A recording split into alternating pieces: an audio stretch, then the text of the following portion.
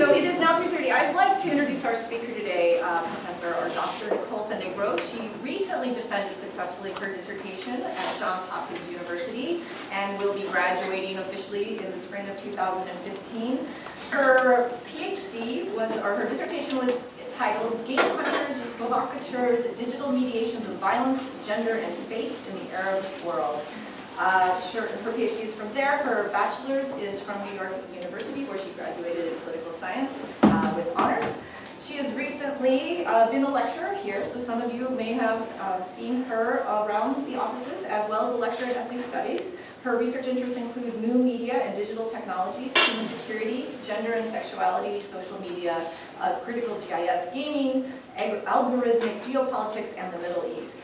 She has also recently had an article accepted at Security Dialogue, which is of course one of the top 10 journals in the field, so it's a really important accomplishment. And that is actually the subject of her talk today, the Cartographic Ambiguities of HarassMap. And so I'm going to turn it over to Nicole for the talk, and then we'll have some time for question and answer afterwards. Thank you, Debbie, and thank you all for coming.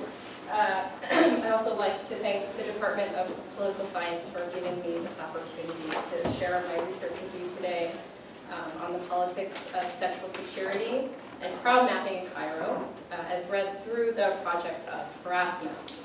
And as Debbie mentioned, my research on this particular project is being published in Security Dialogue. It's also going to be a chapter in my forthcoming manuscript titled Gamers, Hunters, Provocateurs, Digital Mediations of Violence, Gender, and Faith in the Middle East. I've changed that title.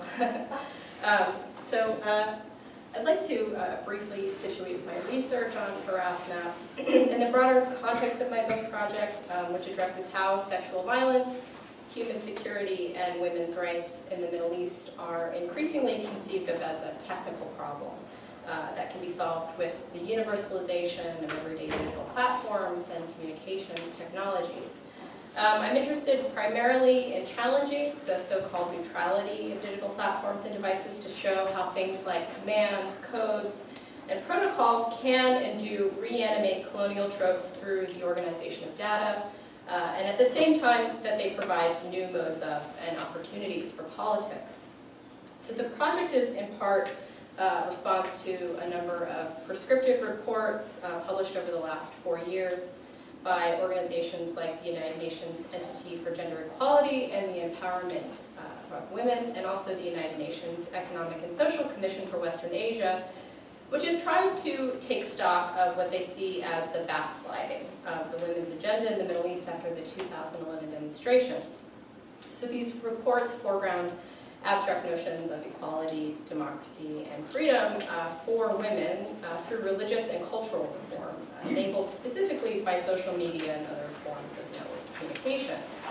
So the end goal of these interventions is that Arab and Muslim women might either be given opportunities to change or circumvent restrictive political and cultural institutions, or where such a disposition might be lacking, be taught to turn away from religious conservatism and support more enlightened versions of social and political change. So there's a growing scholarship that's very critical of these discourses and their appeal to culturalist explanations for lack of gender equality in the region.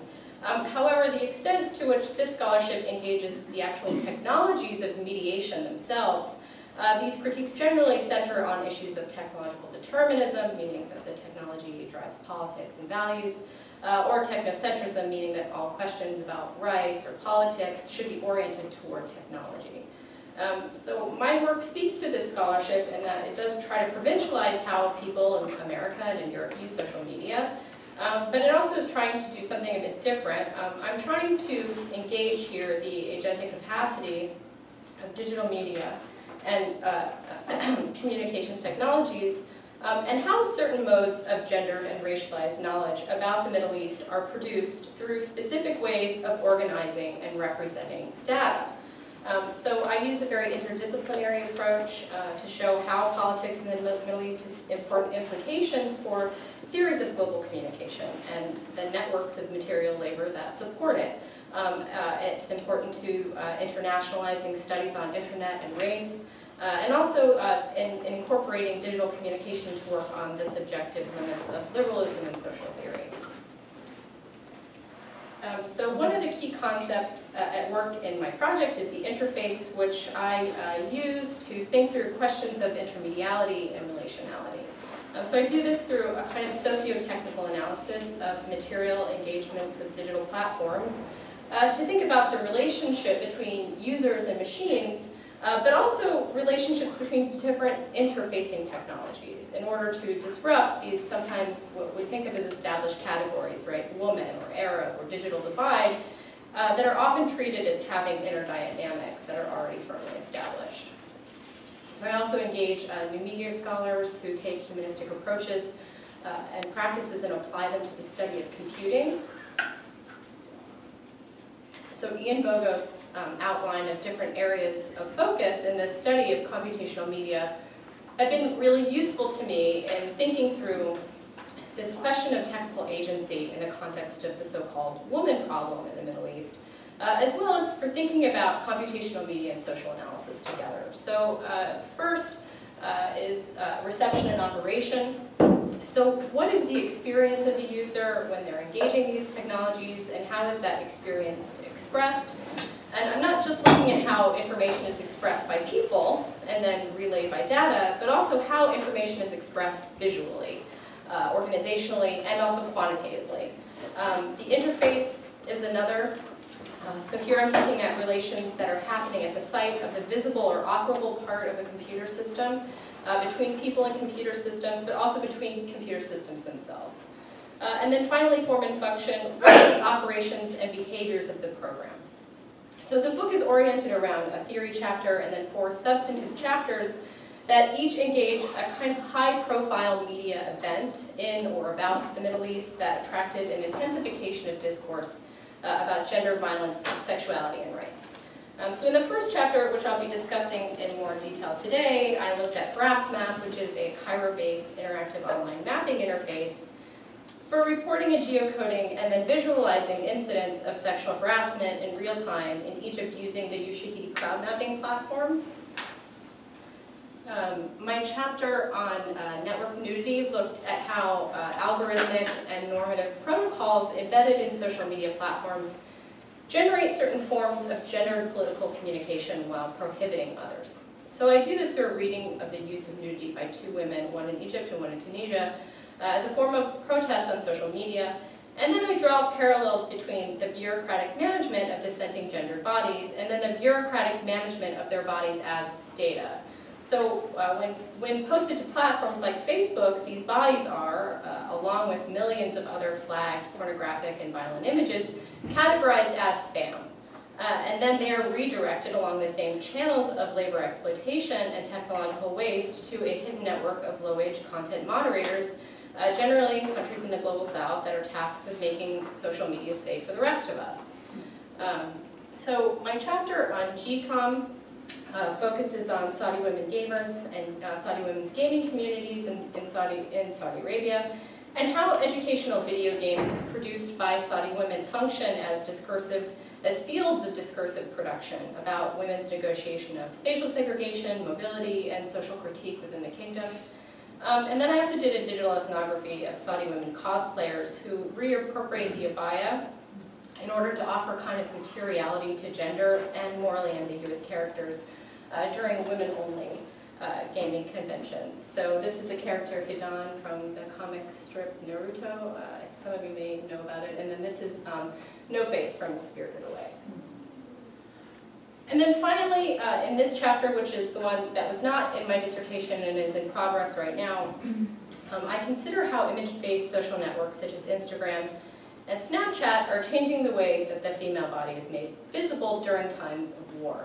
So specifically, I'm looking at how the selfie is used to organize women's bodies within the rhetorical context of racist military violence related to the Zion Stand Up hashtag, which was very popular during the latest military siege on Gaza in summer 2014. So a lot of people talking about these images online have framed them within these narratives of extreme narcissism or moral ineptitude, but I'm looking at the selfie here as a genre within the larger context of this historical sublimation of sexual desire in the service of racist nationalism and as a form of digital and reproductive labor performed by women's bodies in the context of occupation. So for the rest of my presentation, I'll be focusing on HarassMap. And I'll be discussing the project's project-specific policing techniques in the context of what I identify as an incipient merger between UN gender discourses on sexual security and the use of crowdsourced data for human security governance. So I explained how HarassMap employs a particular territorial strategy to capture and redefine the policing of urban sociality as a three-dimensional space, from satellites to mobile handheld devices. And this enables the project to make visible particular kinds of targets through the project's mapping interface. Just to give you a bit of background about the project, HarassMap went public about a month before the January 2011 Egyptian Revolution, where accounts of the popular protests there that led to the eventual ouster of Hosni Mubarak were frequently presented alongside reports of things like forced virginity tests, women being beaten, insulted, and raped during these demonstrations. And then the issue of sexual violence in Egypt actually received heightened international attention with this very high-profile assault of CBS reporter Lara Logan, which emphasized mob-style attacks on women protesters and accounts of the Arab street teeming with these hypersexualized, hyper-masculinized mobs of young Arab men. So the idea was the idea for the project was developed by two women who were working for the Egyptian Center for Women's Rights in Cairo, Rebecca Chayo, who is an American. She's a graduate of the Johns Hopkins School of Advanced International Studies, so Johns Hopkins SAIS, who currently acts as the director of the project.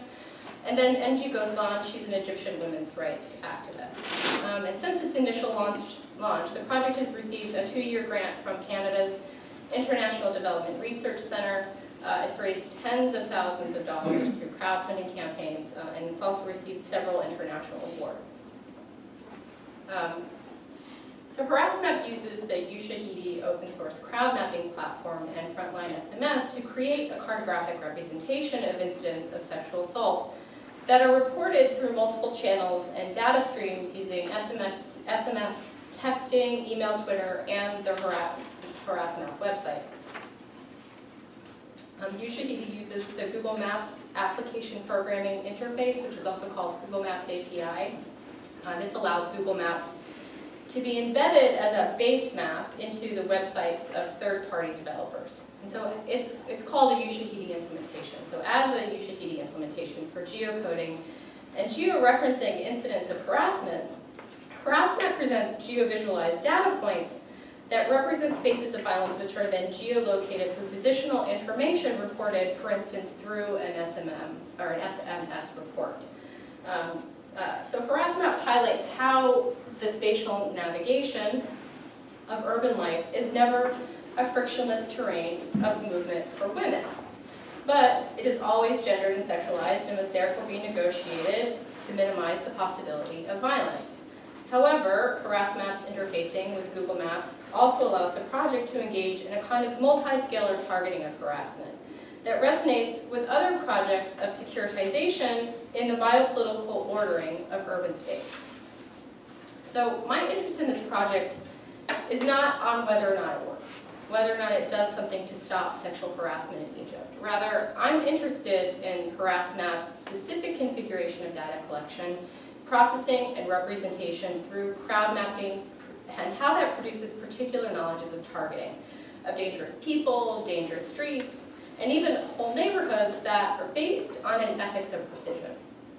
And so this is evidenced in discourses produced by and about the project that celebrate its ability to produce these multi-scalar targets from pictures of individual harassers whose images are uploaded to the site, to the visual identification of hotspots on the harassment map where what they call rescue operations and communications campaigns can be deployed.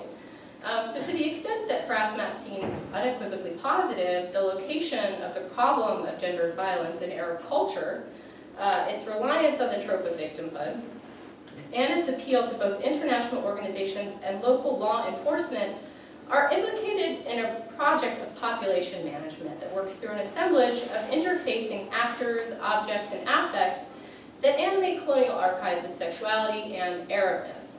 So as these archives resonate with new techniques of mapping and targeting, the project produces a series of tensions through the demands for the expansion of the state's policing powers, for more punitive sanctions on harassers amidst crackdowns on anti-government sentiment, new prohibitive laws on public assembly, and the sexual torture of women and men who are arrested for protesting while in state custody. So spatial navigation technologies have very deeply militarized roots, but they are, like all technologies, ambivalent and contingent in how they organize knowledge. So we can see this in the increasing public use of these technologies through platforms like Google Earth and Google Maps. And there's a large literature on the use of spatial or geospatial technologies rather and mapping platforms in theorizations of geopolitics. Lisa Park's essay on Google Earth's Crisis in Darfur project is a great example of how mapping platforms mediate affective visual cartographic arrangements of satellite imagery, war photography, graphic narratives, and human rights monitoring that are meant to provoke particular responses and preface particular geopolitical agendas. So this is a picture from Crisis in Darfur. And there's also a smaller but growing body of work on what's called digital humanitarianism. So this work looks at how GIS technologies in particular enable large unrestricted numbers of remote users to collaborate in humanitarian management, and how the reliance on remote processing aggregation and the representation of user-generated data results in each program or project producing its own form of knowledge politics that can become temporarily fixed in the software, in the hardware, and in the social practices that engage those technologies. So focusing on the instrumentality of devices employed by HarassMap provides insights into how the project reorganizes concerns about development and modernization toward a gendered security paradigm invested in forms of feminist internationalism, where universal criteria and measurable criteria related to issues of sexual violence are increasingly being thought of in terms of surveillance and policing in UN gender discourses. So critical feminist engagements with human security have raised important concerns about gender, racial, and class-based exclusions produced in the construction of universal notions of human values, instead highlighting the ambiguity of security and arguing for an emphasis on relationality and context in how security is conceived and operationalized. My study of HarassMap contributes to this literature in two ways. So first, it brings feminist security studies into conversation with feminist geographic research, and also post-colonial cartography engaging GIS technologies to look at how the project's use of crowd mapping produces racial and class-based exclusions in the interest of sexual security. Second, it suggests an incipient shift in how the use of crowdsourcing and crowd mapping by international organizations is reorganizing the focus of human security from the individual to what Deleuze terms the dividual. And this is a concept that describes how embodied human subjects are endlessly divisible and reducible to data representations via modern technologies of control, where information about ourselves can be separated from us and resynthesized in ways that we often don't have any control over. So as women who are subjected to sexual violence are encouraged to identify themselves as targets of intervention, their experiences are then aggregated at the intersections of class, age, race, gender, and education level to demonstrate large quantities or patterns of violence. And so once this happens, it's no longer a particular person's experience or life that's to be secured. Instead, aggregate sums of experiences replace any one woman's life to determine the success or the failure of an operation or an intervention, as well as for indexing the targets of those operations. So you have spaces and life worlds that become decontextualized and made sensible to a quantitative index used to determine how liberal or illiberal a neighborhood, a city, or even an entire region is. So here the streets of Cairo become a space in which the highly sexualized bodies of Egyptian men and women are tracked, tagged, and coded in ways that may seem innocuous, but in fact fall into a dispositif of security that renders this data useful in establishing certain relations of force. So Palomar describes this phenomenon of UN-affiliated NGOs working locally on the issue of harassment in Egypt within what he terms a middle-class, law enforcement-centered rescue protection framework. So my reading of HarassMap pushes Mar's analysis further into the government of things, and specifically toward the performative role of material objects in practices of securitization and how they produce particular frameworks for security that privilege international norms and a middle-class consumerist understanding of public space that mutate older epochs of racial and sexual knowledge.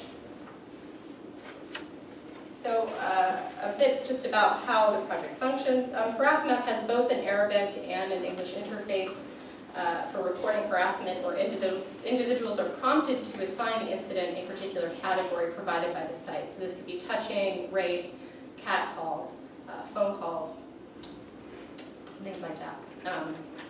They're also asked to give the location of the incident, a summary of what happened, along with a series of demographic indicators, including gender, age, level of education, and so forth. The HarassMap research team regularly reviews the map to identify what it terms hotspots, where community organizers are deployed and communications campaigns are deployed aimed at encouraging action against sexual harassment in accordance with a series of guidelines that are provided by the organization. So Chayo, who's the director, says about the outreach program, she says that it takes a social approach to addressing harassment. She says, we do direct interventions to rescue the women, but in our normal long-term work, we target bystanders to intervene. So it's very kind of militarized language. So these are just some images from their communications campaign online. Volunteers are trained to speak with people on the street, and printouts of the map are distributed to demonstrate proof of the problem as endemic to a particular area. So those with whom HarassMap makes contact are asked to sign an agreement that they will intervene when acts of harassment occur according to the guidelines provided. And in instances where people are reluctant to sign a contract, HarassMap will read this contract to them and will ask them for a verbal agreement and will sign it on their behalf. HarassMap also encourages shop owners to sign a pledge and to put stickers in their windows indicating their support for the project with the promise of potential revenue generation and as a visual marker of HarassMap's presence on the street. So I think these techniques allow us to situate HarassMap within a particular system of UN-recognized feminist campaigns identified by Amar that emerged between 2003 and 2010, which rejected class-conscious movements for social change and instead focused on cultural explanations for gendered violence. And so these organizations working within this framework called for an intensification of policing on the streets to combat harassment, and promoted campaigns geared toward what's called social respectability that facilitated securitized and militarized appropriations of internationalist gender and security interventions.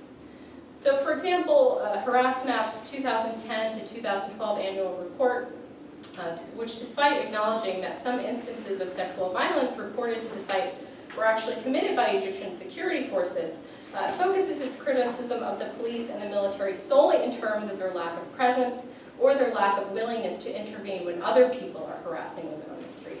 And so Chayo has also advocated in numerous interviews for increased policing on Egyptian streets and has advocated for the map to be used to direct police activity towards these so-called hotspots.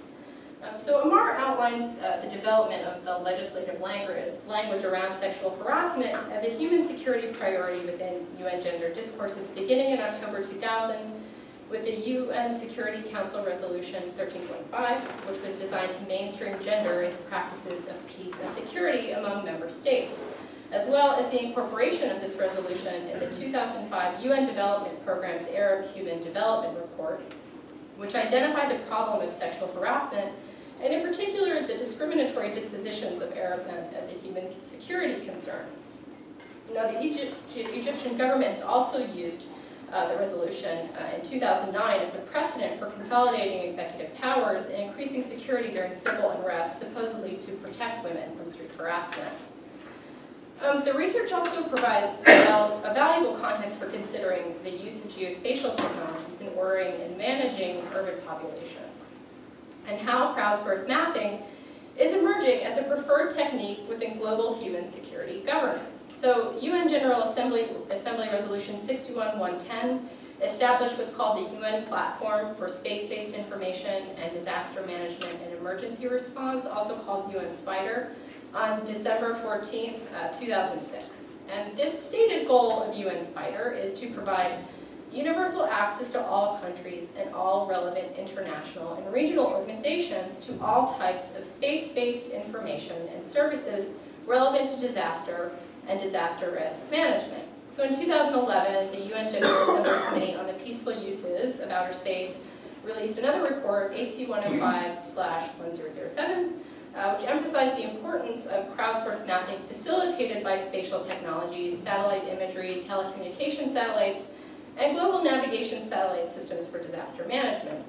And they also acknowledged the importance of collaborative ventures between UN SPIDER and it's what they call voluntary technical communities, of which UShahidi is one of them, but also include things like OpenStreetMap and Crisis Mappers and Google MapMaker. So UShahidi is an example of how advances in software and mobile technologies have facilitated the move of geospatial data collection from commercial uses to crowdsourcing data for human security governance. Crowd mapping has become increasingly popular for addressing what UShahidi co-founder Eric Hirschman calls the problem of wasted crisis management, which he explains as an ability to produce crowdsourced reports in excess of the ability to consume them.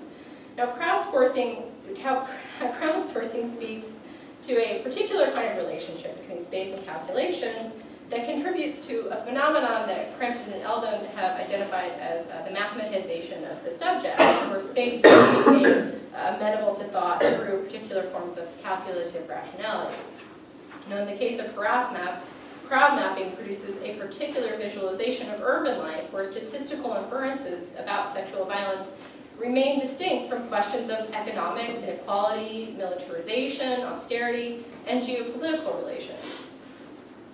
Now, I draw on scholarship on the vertical dimensions of security, including work by Ian Wiseman here, to discuss HarassMap's use of mapping as a territorial strategy to capture and redefine the policing of sociality as a three-dimensional space. So here, the securitization of feminist internationalism dovetails with practices of aerial targeting that are not dissimilar from what Wall and Monahan have called the drone stare. So this is a form of surveillance that abstracts life on the ground and reduces difference, variation, and noise in an effort to achieve strategic advantage through systems of verticality.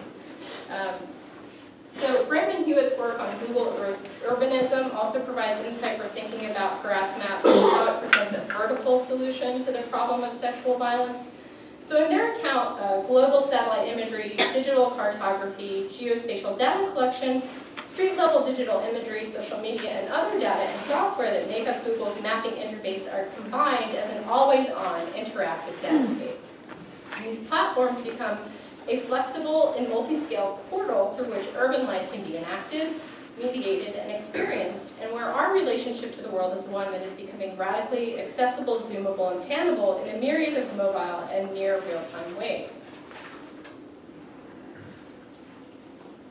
Now, the fact that Google does not produce any of its own aerial images does not diminish from the fact that patterns of information have the potential to become real and reinforced as Google is continually relied on as a true representation of the offline world. So here, new kinds of public consciousness through particular aesthetics and visibility make certain kinds of knowledge visible while obscuring others. So these layered regimes of visibility, access, and control that are embedded in these interfaces speak to HarassMap's use of geospatial data for targeting, as well as the use of the harassment map as irrefutable evidence that sexual violence is happening in a particular location. So as Rebecca Chandra notes, it's so easy to zoom in, make a printout of the map, and bring it to people in the streets and show them, this is our neighborhood. HarassMap points also out to how advances in mobile technology have territorialized the capacity for aerial surveillance from overhead images produced by military-grade satellites to quotidian ground-level mobile communications devices for capturing video, photographs, and other forms of data. So the complex interfacing between practices, technologies, people, and policies creates what I call a target chain, which is used to direct HarassMap's management of Egypt's urban spaces. So my use of the target chain is inspired by Derek Gregory's theorization of what he calls the kill chain in his discussion of more overt forms of violence in drone warfare and unmanned aerial vehicles, or UAVs. In Gregory's description, a kill chain is the dispersed apparatus of networked actors, affects, objects, discourses, and practices that produce targets as these elements pass through the chain. So the process of passing through creates particular kinds of subjects when bureaucratic practices and acute forms of violence are brought together in the creation of targets.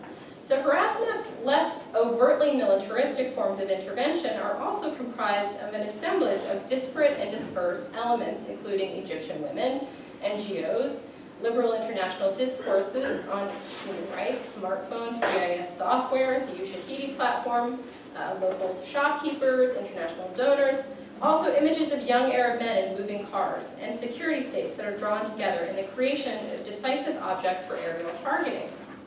So through its community mobilization campaigns, HarassMap engages everyday citizens in the practice of targeting on the street when they are asked to speak out against harassment, in uploading reports and taking photos of harassers with mobile devices, and on identifying target areas for community intervention.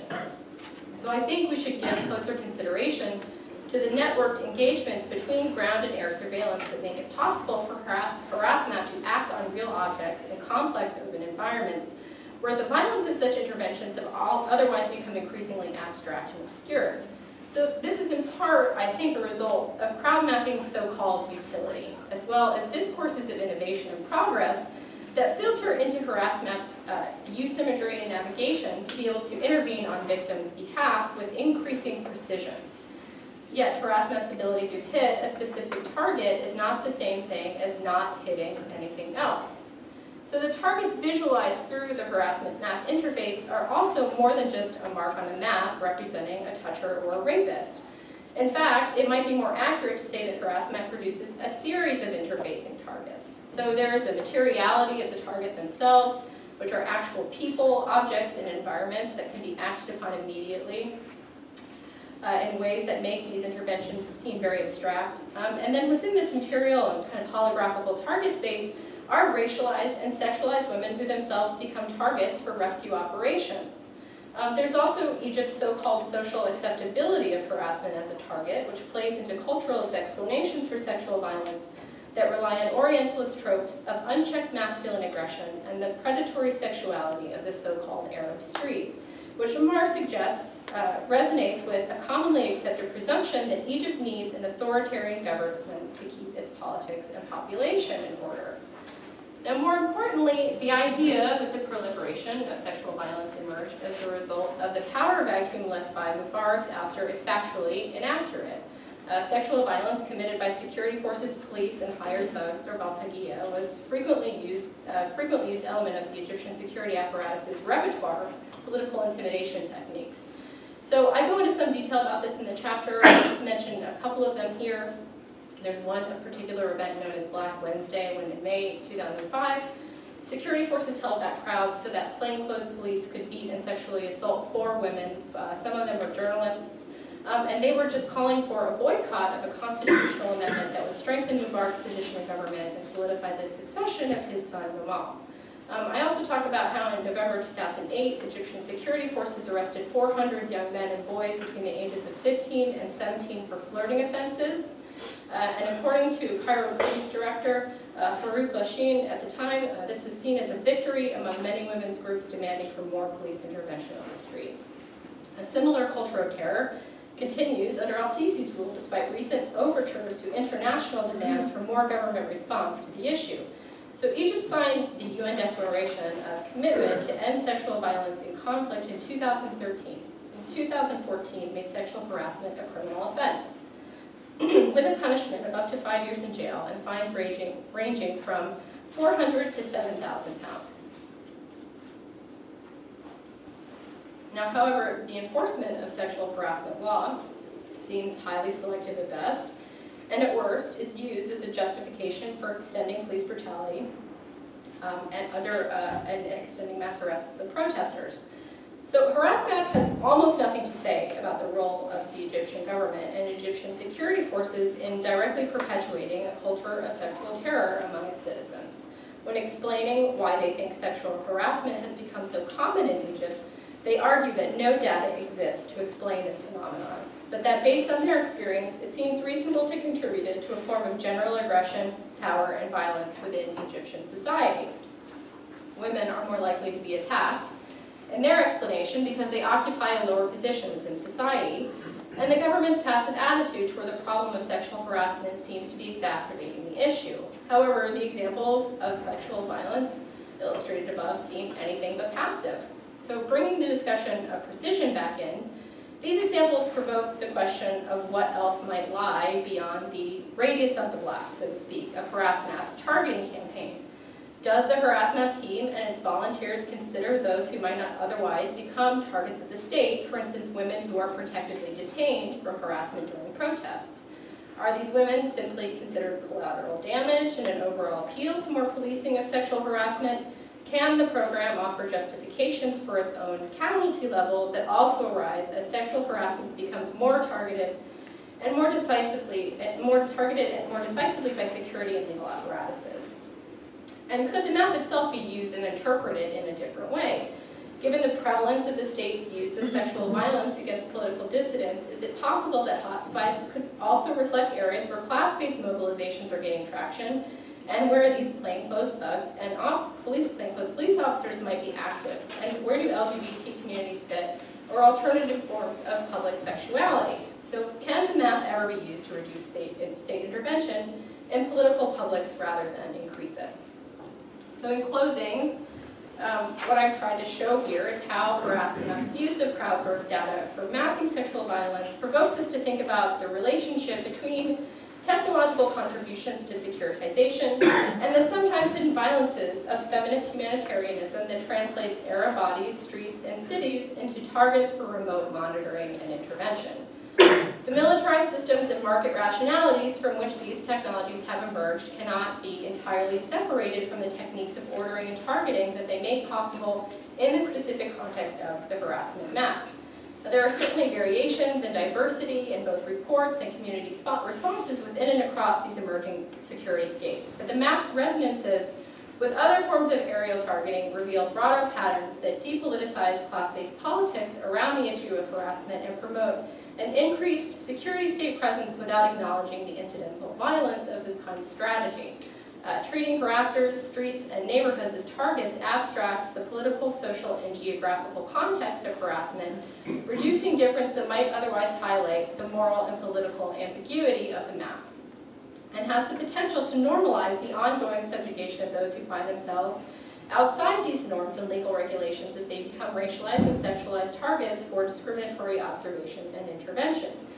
The aerial observations operate on multiple discursive and affective registers, where categories and identities that are created by the map are far from objective. They include, but are not limited to, Baltagian civilian, women and middle-class consumers, working-class youth, and the Arab street. When used as evidence of gendered sexual violence, the map blurs how these categories are constructed and conflated, flattening their nuance into a calculative set of variables that can be geolocated, ordered, and filtered into zones of security and insecurity. These zones are then constructed as the differential borders between the discursive tropes of developed and underdeveloped, between civilized and backwards, and so forth. If we take HarassMap, which makes claims about the moral significance of its precision technology at its word, how can such technology be used in a way to help stop gendered sexual violence against women without depoliticizing the strivings of working-class Arab youth, or obscuring other extant examples to combat gendered sexual violence? I can see that the Ushahidi platform works very differently when it is used, for instance, to locate individuals and communities in need of provisions after a tsunami or an earthquake, or when it attempts to locate hotspots of sexual, then when it attempts to locate hotspots of sexual violence. Also, the targeting logics that organize the HarassMap project may work very differently in Cairo than they do in other locations.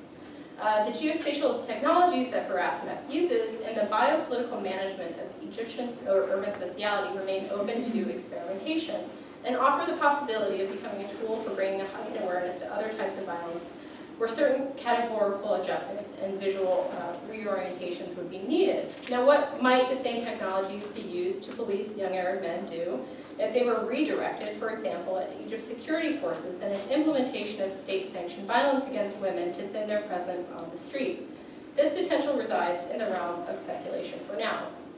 Still, I think we should be wary of the idea that better, more total surveillance will produce more accurate depictions of the environment of gendered sexual violence. We should also be critical of paradigms of risk management that seek to sort whole populations into profiles and probabilities as part of a feminist internationalist organization of security governance in Egypt. Thank you.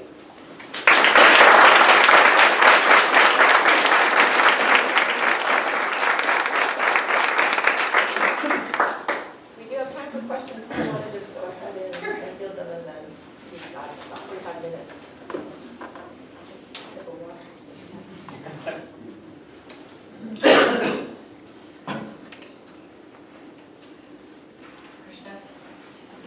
Yeah, as you were talking, I'm continuously seeing the figure of Giuliani and all the mapping techniques of where to send the cops, you know, a complete profiling of New York City in terms of crime, proclivity to crime, abstracted from precisely the sorts of things you want to bring into the picture, which is, you know, what kinds of neighborhoods are these, what's the economy like over there, what's the unemployment level like over there, what's the racial profile, etc.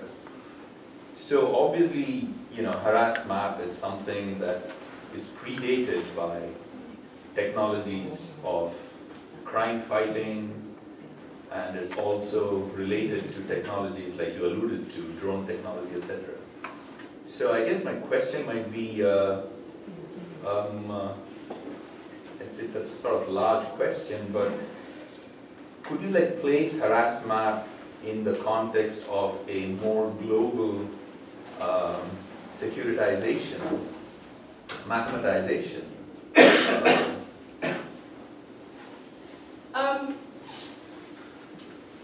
Yes, I mean, I think I tried to do that in talking about kind of increased uses of these technologies for disaster management. It was used, it's also been used for, specifically with regard to sexual violence. There's in Syria and also in Cambodia as well, and in India. But I think one of the things that's kind of interesting about how it's used in this way is this really, really low numbers of reports. So it doesn't seem to be something that women are using regularly. So I'm sort of wondering, one of the things that I kind of haven't quite figured out yet is why.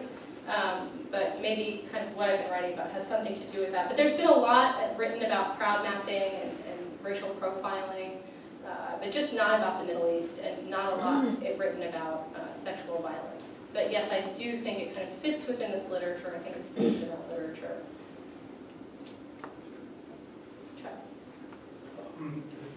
One of the things that came to mind, particularly when you mentioned these young men who were arrested by the Egyptian police for flirting, was the whole phenomenon of lynching and rape in the United States, and the feminist movement's response to that, and the theorization of intersectionality that various people, like Kimberly Crenshaw, have sort of applied to that.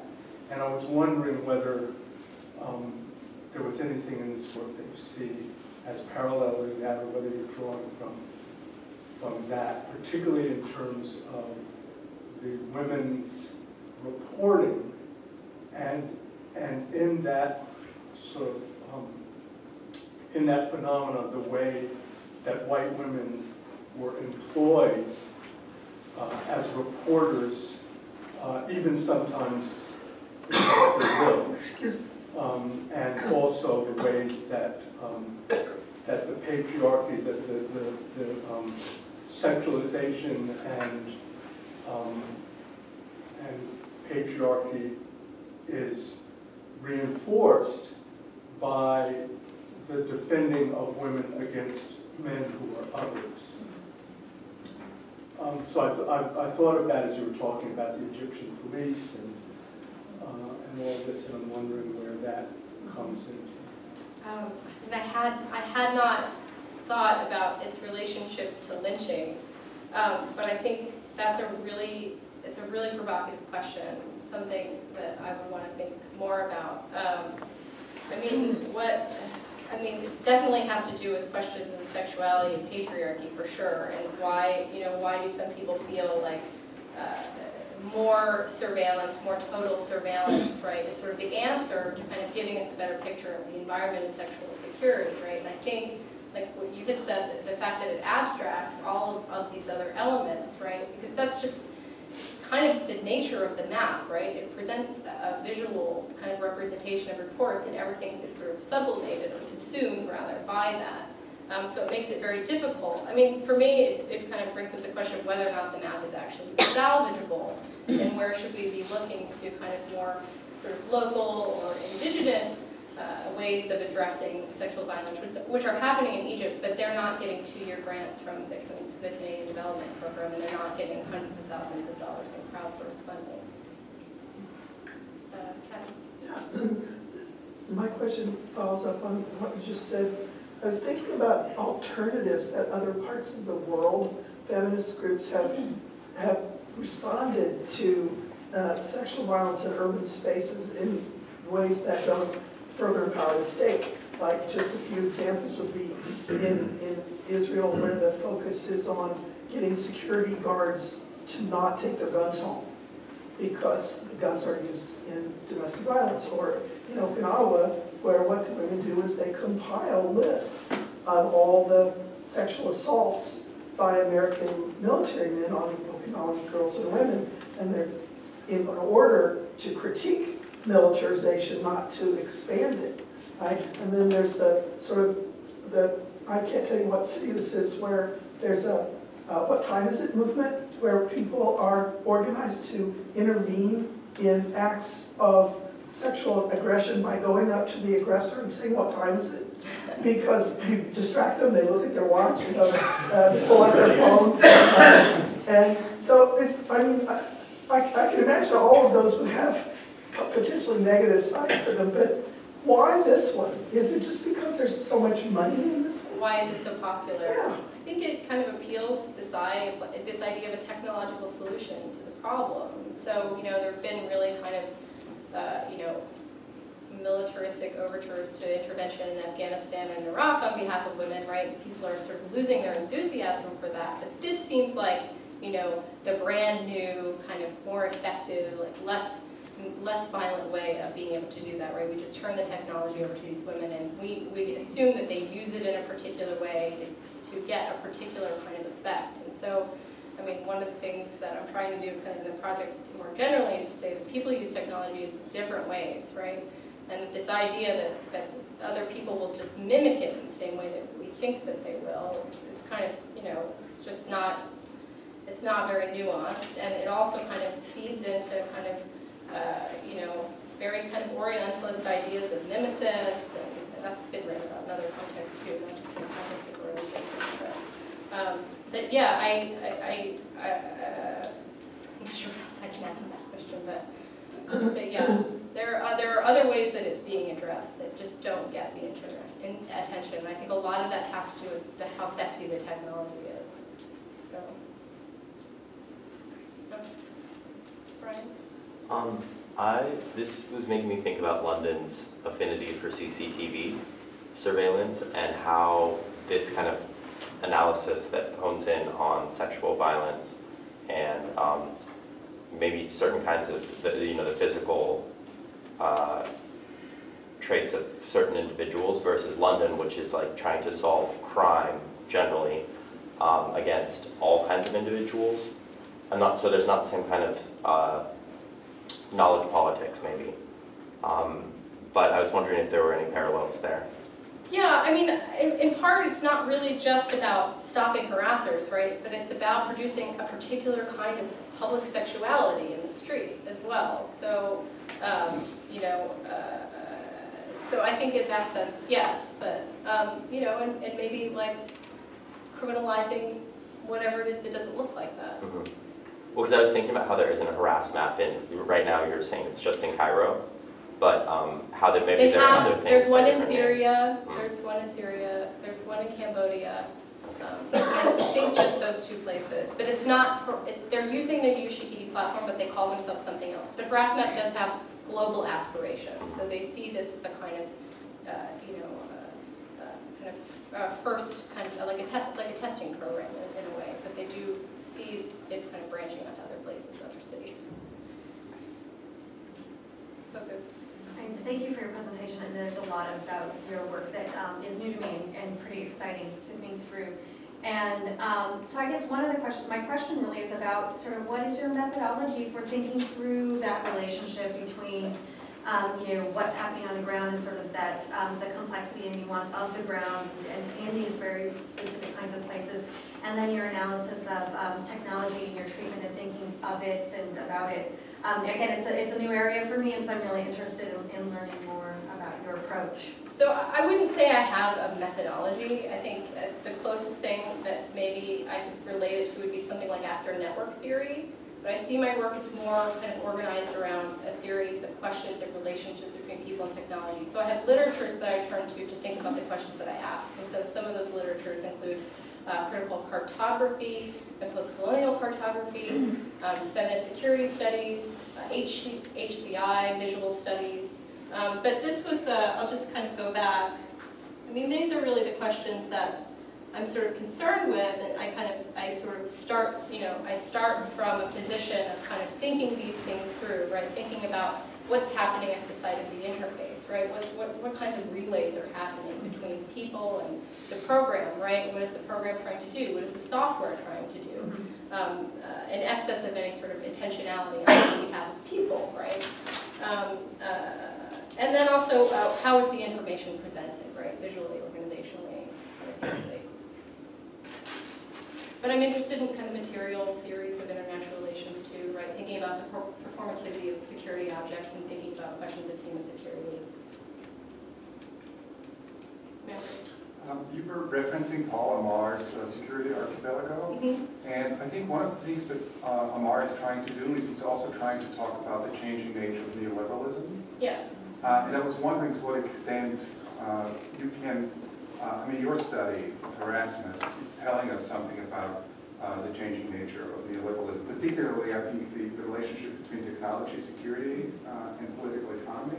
And I was wondering whether you can say a little bit more about the implication of technology, particularly in moving forward, for example, this kind of neoliberal management discourse around security. So I was wondering what your insights are. Yeah, I mean, I think that there's a really strong relationship between this idea of mathematization of the subject and then also this idea of divisuals. So I'm kind of thinking about those two things together. So what happens is, when we start incorporating these technologies on kind of broader scale, is that, again, it doesn't seem to me that it's no longer the person that's being secured, but it's the data.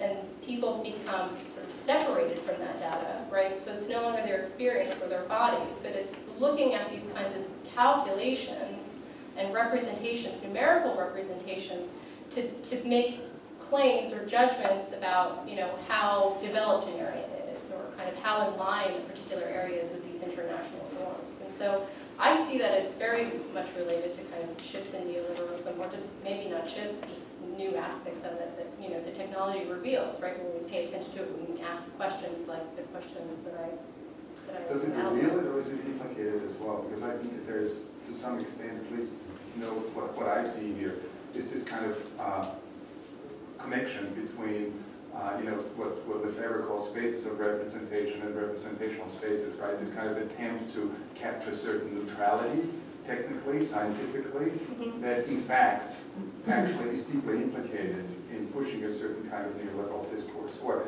even the production of a certain neoliberal subject or subjectivity. I would agree with that. Yeah.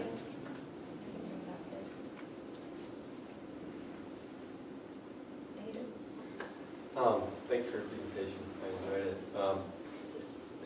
it. It reminded me of kind of there's a political ecology literature about counter-mapping, mapping and counter-mapping, and the way that's used by a lot of ADAC groups, indigenous groups, but the way in which it's also problematic, it hardens certain kinds of ways of thinking. It already dismisses the kind of discursive battle that you could potentially have about maps. But my question actually was more about, I think, the problem of harassment and the production of how that becomes a problem. And I think in some ways there's an empirical question about whether it's really a problem. And then part of what you're saying is that the way in which that problem gets defined is through discursive methods and technologies like HarassMap. And one of the things that spoke to me was the way in which you talk about how it depoliticizes the role of kind of security forces, right, and the former authoritarian regimes, and the way in which they were perpetuating that kind of those kinds of behaviors. And I was kind of curious, you're speaking against kind of an Orientalist, culturalist, religious interpretation of why that problem of harassment is there. But I'm interested about the relationship you see between the kind of state policies or the state practices and also the emergence of how harassment becomes a problem. Like, is it just sort of reflective? Are the practices by the state reflective of the larger problem, or are they productive of that problem? I'm thinking of Indonesia, where obviously I study, and it's Muslim, 90% Muslim. There was a very secular-oriented military authoritarian regime there, 30 years. Very patriarchal, using sexualized violence. You had the rape of the Chinese in 1998 and so on. But they also have a woman president, right, like 5 years later, which is kind of stunning. And I was just wondering, like, the way in which you see that relationship. Like, what are the particularities about Egypt? What are the particularities sort of about the Middle East? Or is it just kind of a globalized problem? So I guess maybe a partial answer to your question is to sort of historicize like how it sort of became this sort of epidemic, right? And people start thinking about it as an epidemic. And part of that has to do with, I think, right around like mid-2000s, there wasn't as much of a kind of female presence in the street and a lot of like trade union protests or anti-government protests. And then the men were just, being beaten and shot. So a tactic that kind of women had sort of developed together was that they would be on the front lines because these security forces wouldn't do anything to them, And they were pious and they were wearing hijab, and they stood as this kind of barrier between these people who were protesting and the military. And so the military ended up basically institutionalizing harassment and violence against women as a way to get them off the street again, thinking if they roughed them up a little bit, that they would just go back home. So that didn't really happen, but you can kind of see a shift in how that's become more acceptable, but also as a kind of a tool of intimidation, a tool of political intimidation that we saw happening quite a bit during the demonstrations. Now, I mean, I think people get sexually harassed during all kinds of political demonstrations, so I don't think there's anything specific about Egypt than, St. Patty's Day parade in New York City, right? So, I mean, I'm not trying to make those kinds of distinctions, but I am trying to say that talking about it as a cultural problem has broader violent implications, than just thinking about sexual harassment, right? In terms of kind of how we think about the Middle East, how we think about going to war with the Middle East. Yes. Thanks for the talk. That was super interesting.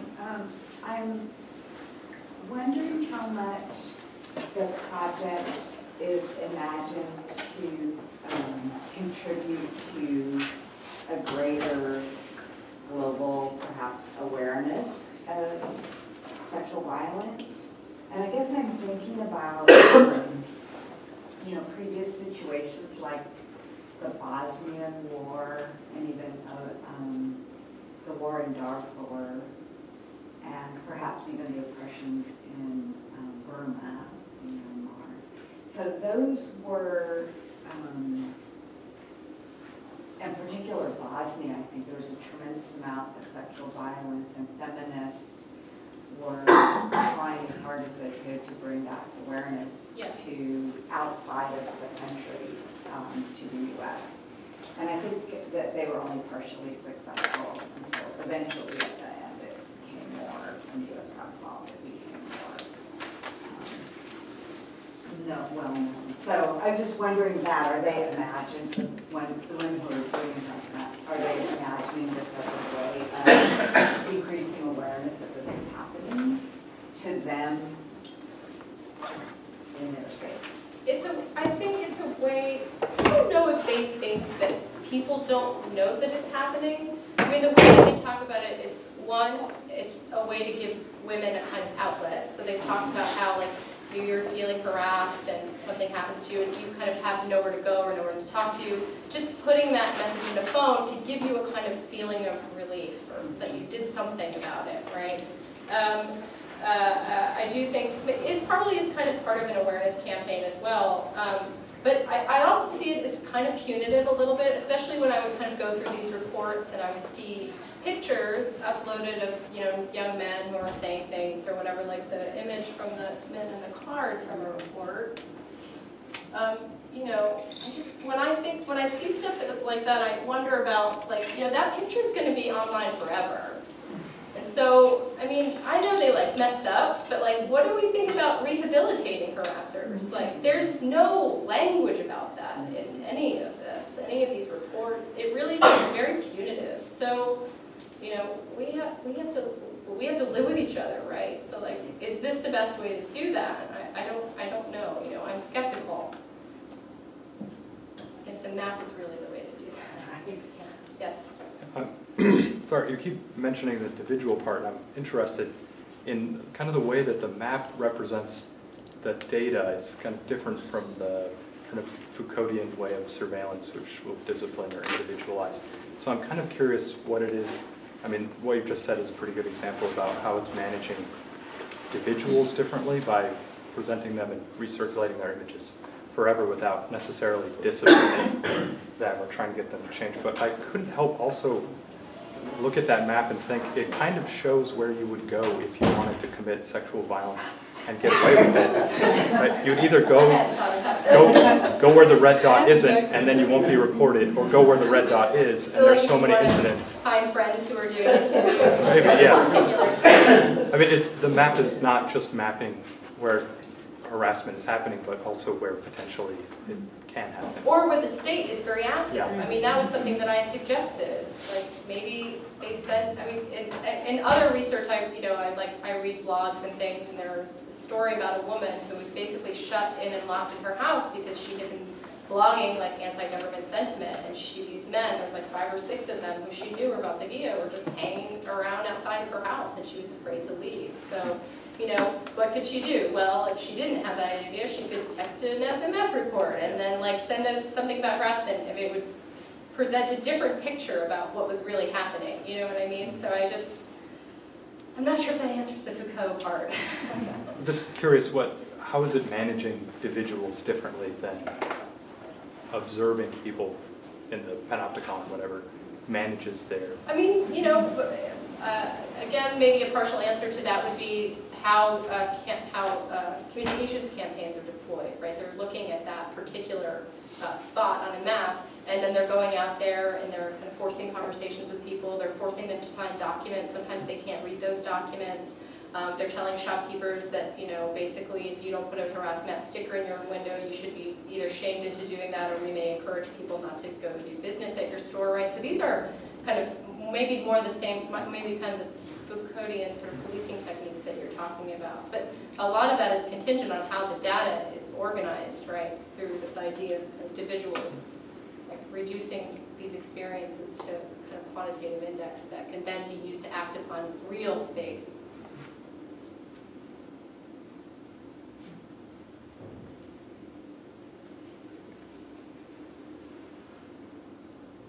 Any final questions?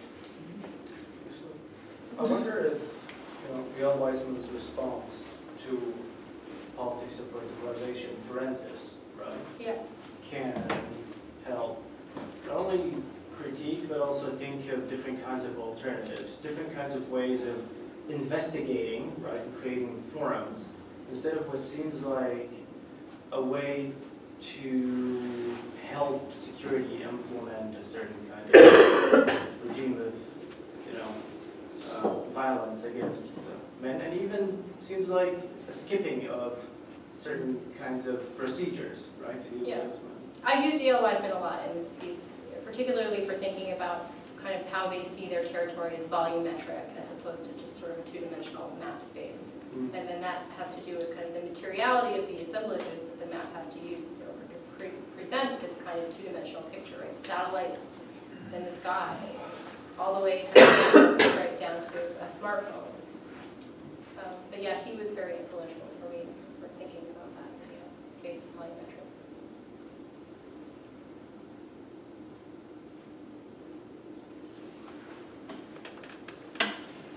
Well, thank you very Okay. much for your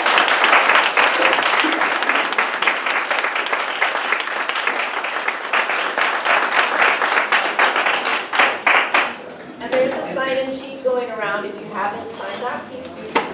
Thank you.